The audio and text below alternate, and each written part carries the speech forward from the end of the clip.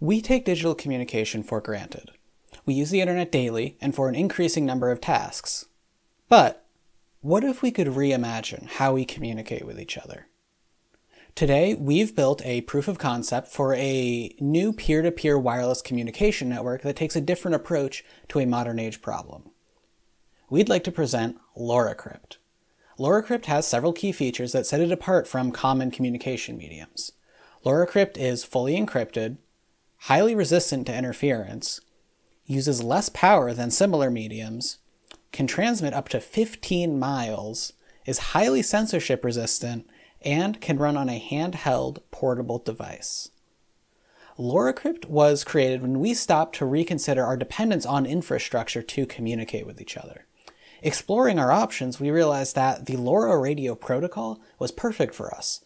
LoRa, literally long range, occupies an unlicensed 915 MHz band and uses a modulation technology called chirp spread spectrum.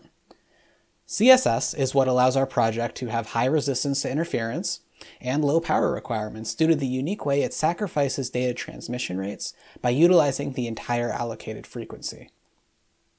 With this, we think our system could help in three distinct cases: off-grid communication, political activism, and emergency response.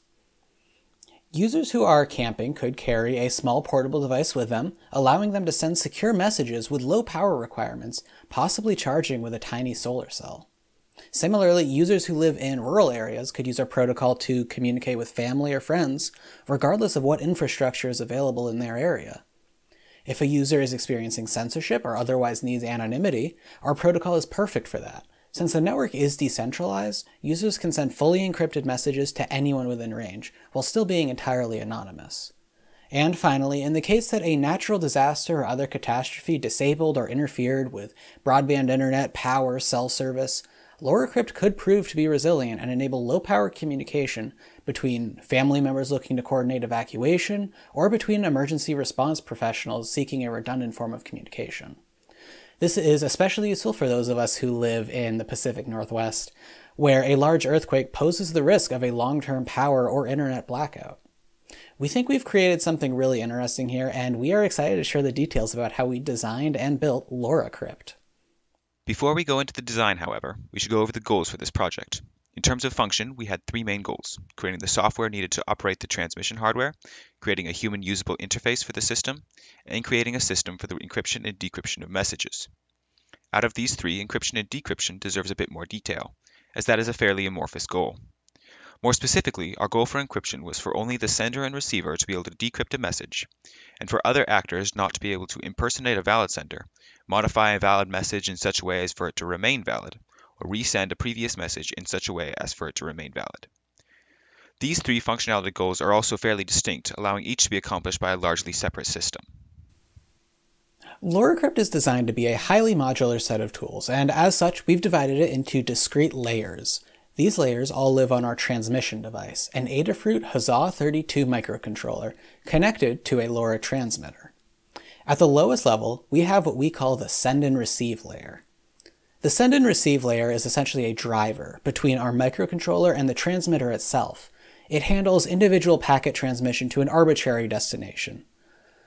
Above that, we have the transmission layer.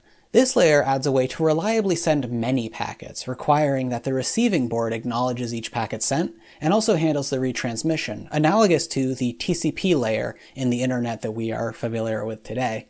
However, our version has a bit less overhead. Then we have the encrypt and decrypt module. This is a standalone component that does most of the heavy lifting by exposing functions to encrypt and decrypt arbitrarily large buffers of data, which is what we end up sending over LoRa. While our project was focused on providing these lower-level functions that I just talked about, we also implemented two example applications which demonstrate how we think LoRaCrypt could be used. First, there is Serial API, which runs on the microcontroller and allows for a paired computer to work as a human-readable command line interface. Built on top of Serial API, we also have File Transfer, a Python script that allows you to send and receive any type of file over LoRa channels. We'll be demonstrating how both of these work at the end of the video. First, I want to talk about the send and receive layer. While this code was some of the most important to get right, we thankfully had a library called Radiohead, which drastically simplified our job by handling all the LoRa encoding functions and abstracting it away into a simple packet structure. When we use the send and receive layer, our data is wrapped with some headers, thanks to Radiohead, and the most important piece of these headers is the address section, the ID of the device sending the message and the ID of the intended recipient.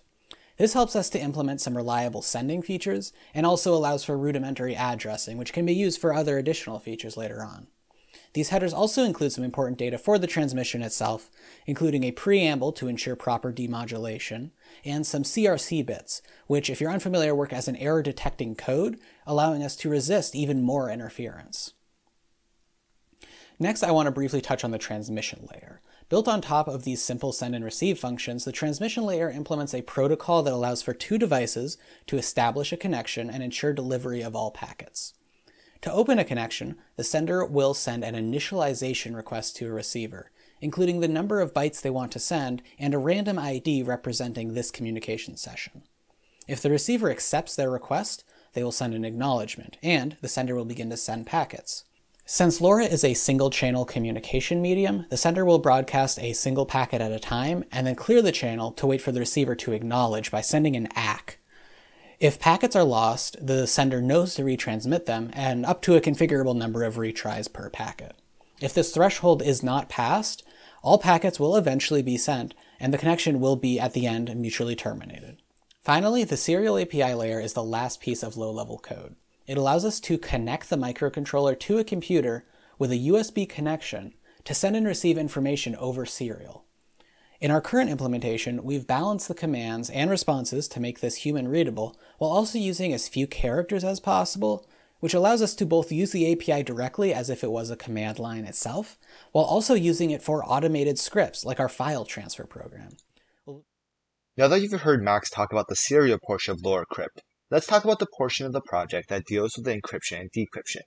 In particular, this portion is split into two key objects, one that manages keys and one that actually does the encryption/decryption. First though, we need to configure some things. A user, whether that be an individual or an implementer in another project that uses our own, uses a configurable object to define what sort of encryption they want. Right now, this takes the form of choosing the hash function to authenticate with and what block cipher to actually encrypt with. Users create both the function and the cipher, and then dependency inject them into the configuration. This way, users can choose the level of security they need, weak or non-existent in certain low importance cases, strong in others. They'll also get an opportunity to adjust the specific settings that are unique to the library implementation. Next, the user must create the secret key. This encryption model is symmetric, so both users on opposite ends of the process, send and receive, must use the same secret key. This is done by creating the key manager object. This class takes an inputted password string and uses the hash function in the configuration to generate the secret key. It can then expose the said key to later parts of the pipeline and destroy the key on its own destruction. The use of the hash function here is to ensure that the key is long enough for later use by a cipher. Both the key manager and the config are then passed into the next step, the encrypt object. So the main class we're using is the encrypt object. This is in charge of both encrypting and decrypting the bytes. The encrypt object is split into two main functions, the encrypt and the decrypt classes. And injecting the configuration and the key management object will, of course, tell it how to encrypt and what key to use, respectively. Let's talk about both of these things one by one. First, the encrypt method. This method essentially encrypts any amount of plain text into an authenticated ciphertext. First, the user will input a plain text, a randomly generated IV, as well as the length of the plain text. Within the method, it would then check that all fields are valid. That is to say that the key stored in the key manager will suffice, that the hash function will work, and then encrypts the actual plain text with the cipher into the ciphertext, and then generate the HMAC, or the authentication code, off of that ciphertext. It'll then output the HMAC, the ciphertext, and whatnot into some pointers. For decrypt, on the other hand, it's the opposite. One would provide the intake in ciphertext, the intake in HMAC, as well as the intake in IV, as well as the length of the message. All these things would be passed in through serial. First, a key check is a key check, just like encrypt occurs, and then the HMAC is recreated from the ciphertext and then verified with the inputted HMAC. This means that Users on both ends, the send and the receive, must be using the same hash functions. After the HMAC is verified, if it doesn't verify properly, it'll fail early. Then the ciphertext can then be decrypted into the plaintext and then outputted through the pointers. Let's talk now about the security goals and guarantees our system has. First up, let's talk about the keys. The goal throughout is to ensure that the secret key access is minimized. It's important in symmetric authentication that the key is not revealed too often, is not stored on disk for too long, etc., because it's essentially hard stored there. Our system tries our best not to store the secret key for too long.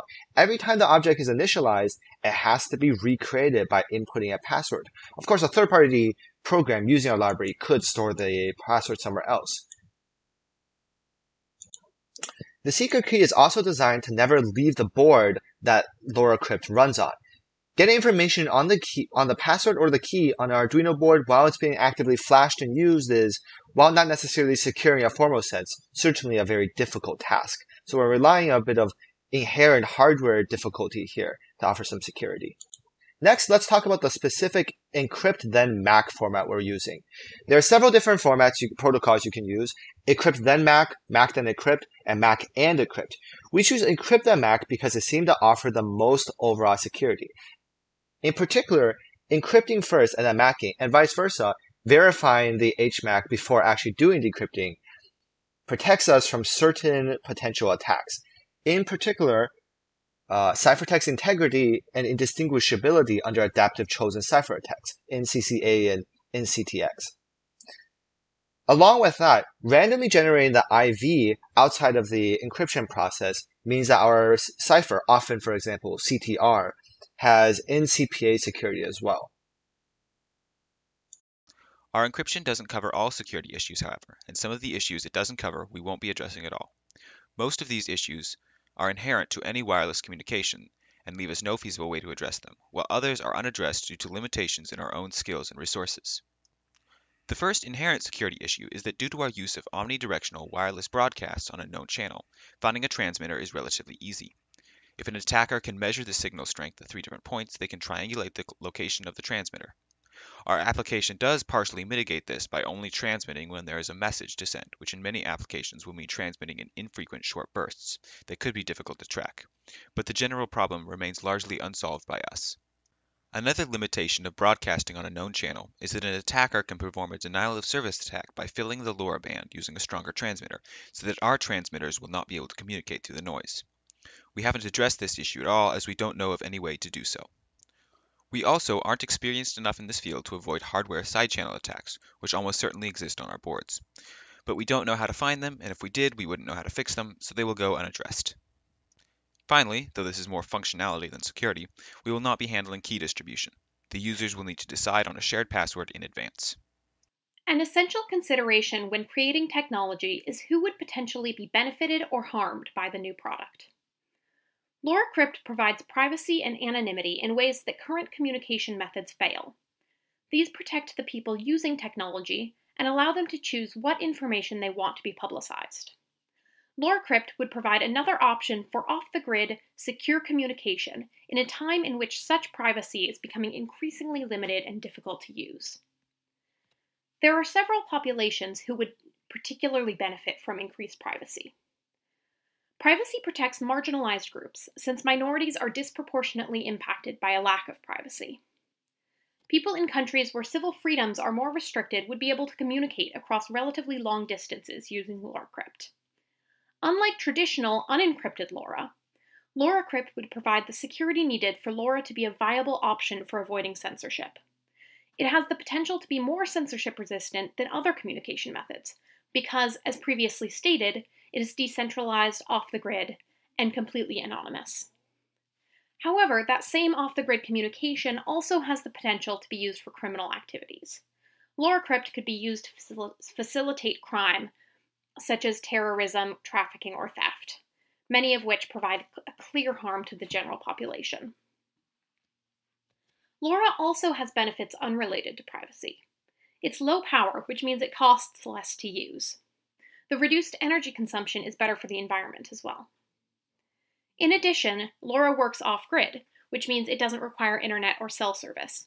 In places or situations where these are limited, LoRa is a viable alternative. This makes it useful in rural areas, for backpacking in remote locations, or during disasters where infrastructure is compromised. Of course, this could pose some issues. Some of the current benefits of LoRa actually somewhat depend on the fact that it doesn't have heavy traffic. If LoRa becomes too widely adopted, it could cause increased interference in the frequency bands. It also could lead to increased regulations on radio use. It is important to consider the impact if the technology's security or functionality fails or is compromised. Since the focus of LoRaCrypt is the improved privacy over LoRa, security is of particular concern. If the encryption scheme fails, this could seriously harm the users. As previously mentioned, this would disproportionately affect marginalized groups. Public privacy breaches could also compromise the general public's trust in encryption and online privacy. Security breaches could also provide an opportunity for criminals to collect information on users for impersonation or theft. Of course, in contrast, criminals who use LoRaCrypt could be caught if law enforcement found a way to track them through LoRa or decrypt their messages. If there are problems with message transmission, that could negatively impact people who have come to rely on LoRa. If it does become important for the infrastructure of rural communities, any interference or unreliability in transmission could be extremely problematic. It could even pose safety risks if LoRa is used for essential services. All right, I'm going to be giving you a quick demonstration on how to actually use our code. This won't cover setting up the device itself. Check the Git repository if you're interested in that. But once the code is actually on the board, what you're going to want to do is open up some kind of serial monitor. This here is the Platform I/O serial monitor through VS Code, but you can use anything else, Arduino serial monitor, anything that reads and writes serial. What you'll see when you first start up is it'll prompt you to enter a device ID. We're going to initialize this device as 1. And now I'm going to go over to my laptop and set this up as device number 2. So now what we can do is we can type in help and it'll list some of the commands we can use. Notably, we can run list models to see what encryption models are available, which can be easily changed later on.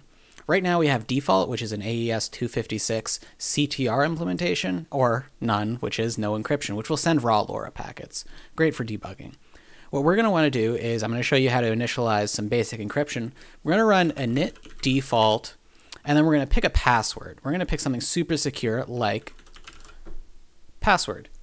And then we're going to do the same thing on our other device. Once we do this, both devices will have the symmetric key set up and the ciphers will be available to use for sending and receiving. On the second device, I'm going to get ready and type out a receive command. And on my first device, I'm going to send, and then I will pick the destination 2, which is my laptop. And then the model we're going to be using is the default encryption. And I'm going to write a message. I'm going to write, hello, laptop. Now on my laptop, I'm going to hit the receive command, which will open it up for receiving messages. And then I will at the same time send from the computer. And we can see we get our actual message here. A lot of this is just debug information. This will probably be removed once we push some new code. But you can see that our ultimate message is hello laptop, and it is able to encrypt an arbitrary number of bytes. So you can use it for messages as long as a single packet. Now, we also have the send all and receive all functions. This can be used to send multiple packets. So if you want to send long messages, that is what you'll want to use. All right, and the last thing I'm going to do is give you guys a quick demonstration of our file transfer script. What you can do is you can run Python file transfer, and it'll give you some flags that you can use. Here, what we're going to be doing is we're going to be using, this computer is the sender, so we'll use a -s. We're going to specify a file location. I have this file already lined up with some super confidential information. So what I'm going to do is I'm going to specify that location with secret message.txt. Our encryption model will be default, and the other device is going to be number 2. All right, now I'm going to go over to my laptop. I'm going to do the same exact thing. I'm going to run Python. Here we go. Yeah, Python file transfer. I'm going to use -r for receiving, and then the same exact command. Just swap the device numbers. I'm going to start receiving, and then what I'm going to do over here is I'm going to start sending. And then once it actually recognizes the device, you'll see there's a lot of debug info being printed out. This is basically what is being passed in between devices. And then we just give it a moment to actually find. We see the send has completed successfully. Now we just have to wait for the receiver to properly receive it, which takes a little bit of time. All right, and there we go. We can see that we have our message that suddenly appeared. we have successfully sent a file over encrypted LoRa channels. And again, this will work with any other type of file, you just have to specify a different file name. Thank you for watching. If you'd like to learn more about anything we talked about, there's going to be a bunch of links in the description, including the link to our Git repository.